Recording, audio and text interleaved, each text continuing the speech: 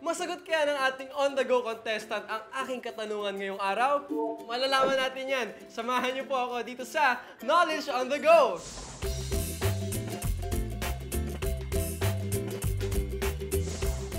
Sige, ano naman pangalan ng ating contestant ngayong araw? Ako nga pala, si Brent Warren Gutierrez. Brent!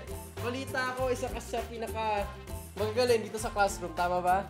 Opo. Wow naman! O, sige nga, ano favorite subject mo? Math. Math! Pareho tayo. Gusto mo magsasolve ng mga problems. Opo. Dahil dyan, sana ang lumabas sa dice ay math. Okay, pero go ka na ba sa Knowledge on the Go? Go na! Go na! Sige na! Game! Oy! Math! Sakto!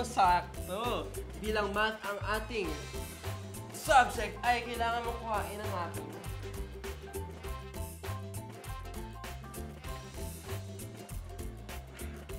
Ito na ang katanungan ko para sa'yo. Ivan decided to sell some of his 812 comic books. He now has 414 comic books left.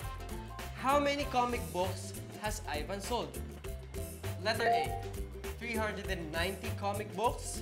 Letter B, 360 comic books. Letter C, 398 comic books. Or letter D, 387 comic books. Letter D po. Letter D, 387. Brent, ang tamang sagot ay letter C. Sayang. Okay lang yan. Alam mo ba, Brent, given that Ivan owns 812 comic books and 414 were left, gagamit tayo ng subtraction para malaman kung ilang comic books ang nabenta. So, 812 minus 414 is equal to 398. So, Ivan sold 398 comic books.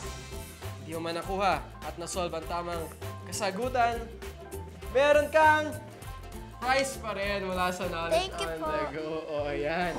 Di bale, favorite ko din ang math, kaya dapat lalo na tayo mag-aral dahil practice makes perfect. Di ba? O, sige.